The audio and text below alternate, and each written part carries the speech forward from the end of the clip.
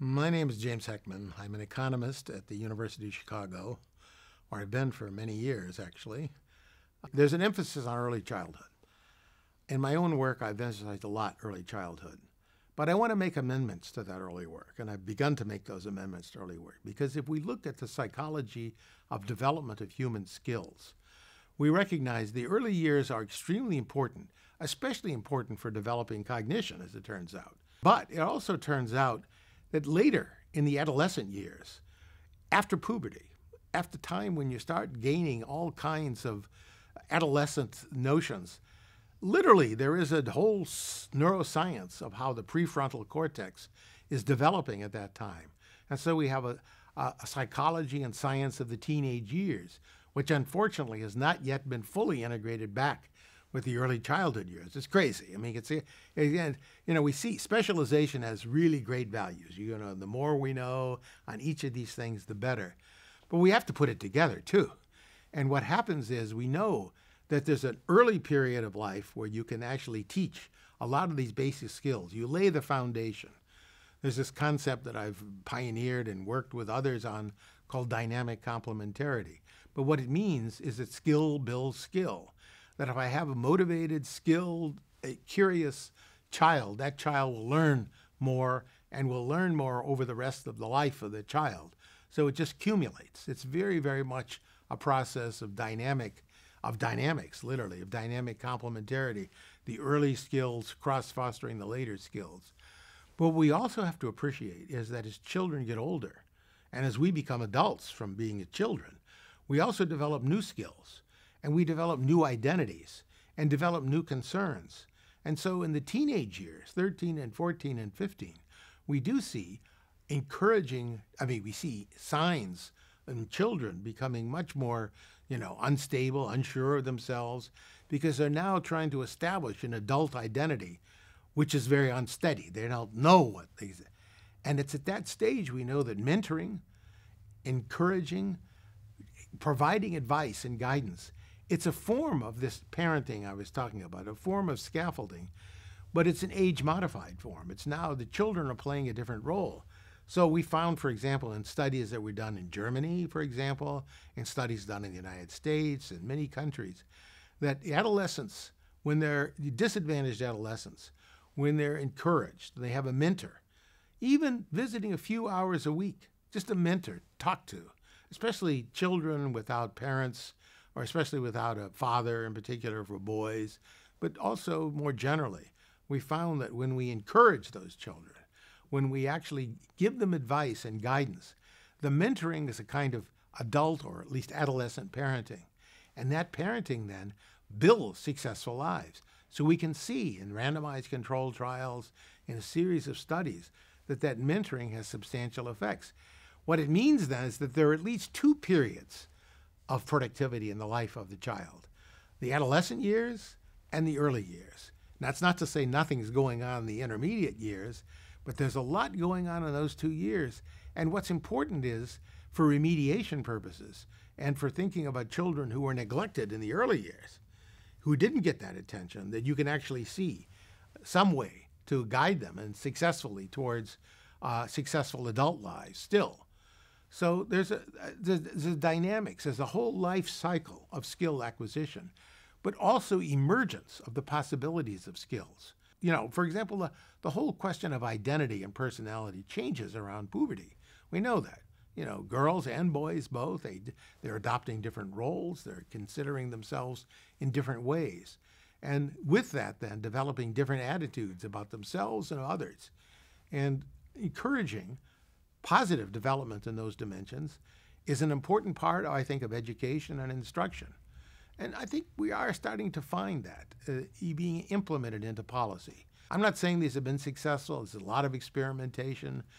In the United States, Obama, when he was president, was very supportive of something called Becoming a Man. The evidence on that is quite mixed. It was an encouraging program for youth, black youth primarily, trying to encourage them by mentoring to gain, take positive steps. But there has been some positive evidence too. In Liberia, when this program was instituted, it did have long-term effects.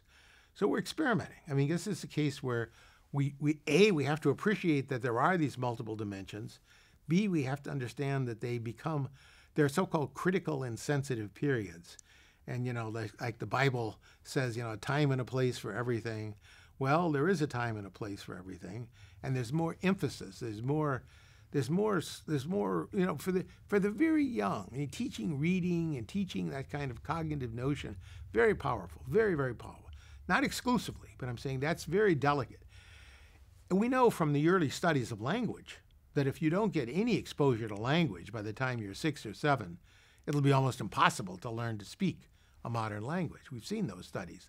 The so-called wild child, that's in France, and movies have been made about it. But it's true that there are these studies of children locked up in closets in Los Angeles and the Romanian infants and so forth and so on. So there are critical periods. If we just miss them, then we're gone. So there is something really important there. But also we should recognize that the human development is much richer than that. It's not all at the beginning.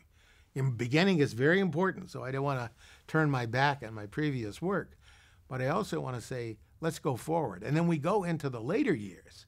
This is the part that's interesting. I have a colleague, now dead, but he was a very important person who talked about neuroplasticity. His name was Huttenlocher, Swiss, who was at the University of Chicago. And he pointed out that neurons and plasticity was forming into people into their 70s and 80s and 90s, that there was still this neuroplasticity, that we're still learning. Maybe not at the same rate, and maybe not with the same flexibility. We know the flexibility changes when you're older. It's just a fact. But we do also know that there's still learning going on. And so I think the challenge in the future going forward is to think about lifetime learning and maybe get away from the idea that learning is all just concentrated in one block of time and learning is of a particular form and it's measured in a certain way. I think we're going to end up maybe in 50 years with a notion of a much broader notion of what we learn, how we learn, what the multiple skills are, and what the sensitivities are at different ages and what we can do. And so we do know that there are ways, even for people with Alzheimer's disease, people who actually have serious challenges. We know that there are certain exercises that can be performed, they can perform, that can at least sharpen their abilities in various ways. So we're learning. If you understand the population you're sampling, you should understand that almost every psychological trait, almost every measurement is a behavior, even an IQ test. It's the behavior and your response to a Raven's pattern or to some kind of pattern that you see in the data or in the puzzle you're confronted with. And it's that kind of those kinds of behaviors that constitute what we call our measures of skills. I just want us to appreciate that and then to understand two things about those behaviors. One, that the behaviors can be influenced by who else is watching and listening, the incentives that people have to respond in one way or the other. That's being studied very actively. And then the other part is that, again, the behavior is partly interactive.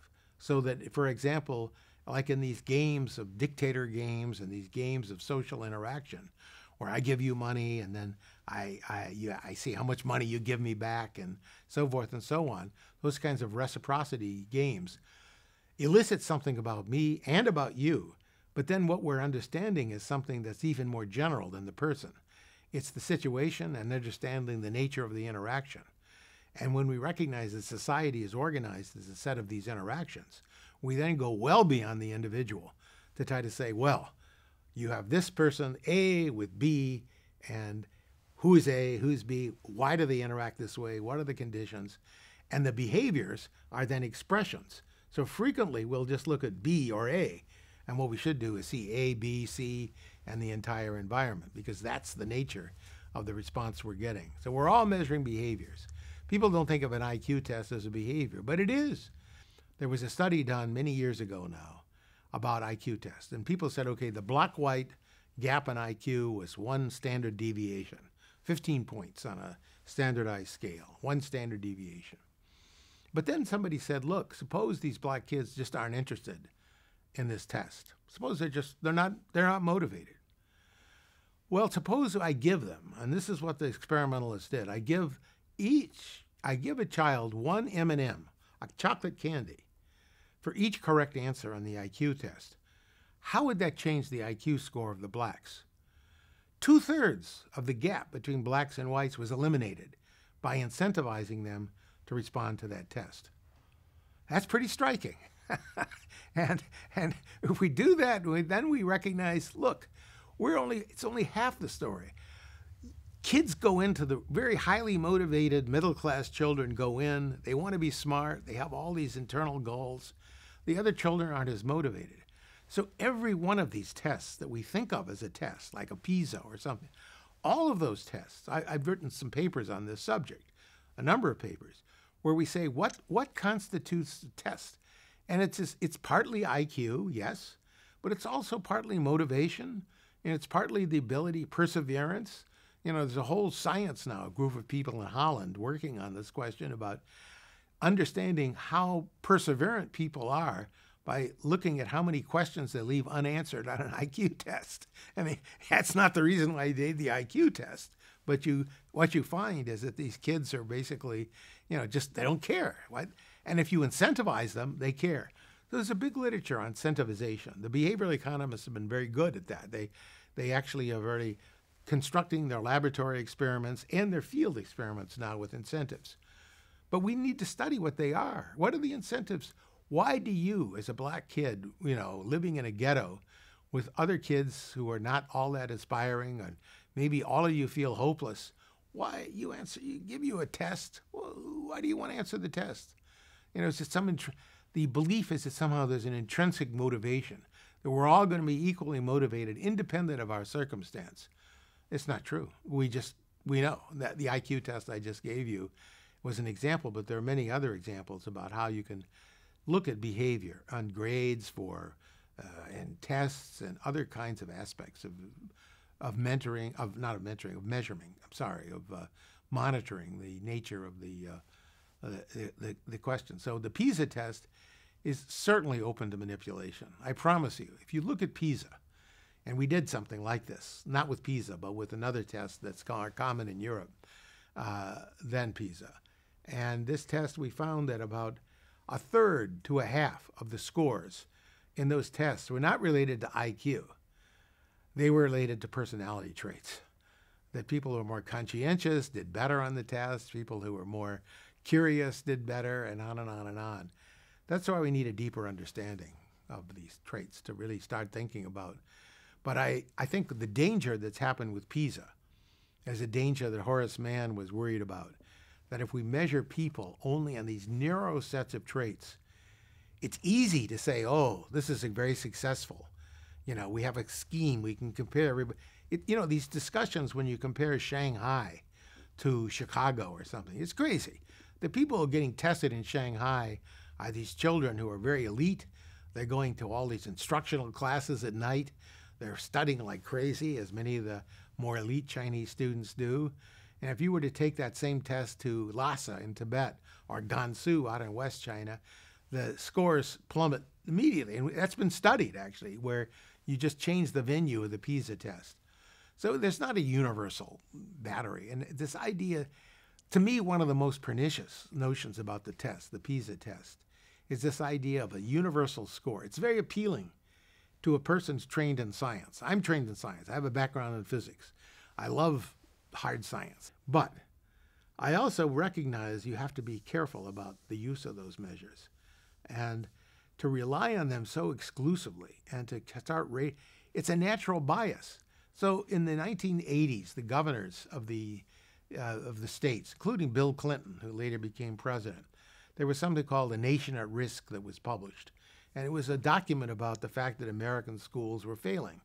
And what were they doing? They were basing it all on these achievement test scores, the NAEP. And they're saying, oh, we're not doing very well on the NAEP. The NAEP, it's just one of these achievement tests. It's only part of the story. It didn't say how people were motivated, nor did it give us a handle about what we should do about it. And then the other part is when you take a test score, there's a whole literature which some groups have here, even in France, and certainly in Paris anyway, have emphasized, which is so-called value-added models. So you see, I rate a teacher by how much the class PISA scores improve from one year to the next. Well, that's crazy. There's no natural metric. I mean, it's like temperature. I mean, what do we use? You know, at least we agree that there's certain linear types of transformations on temperature. But I could record Fahrenheit squared, or I could do metric units cubed, anything that keeps the monotonicity, make sure it's over the scale.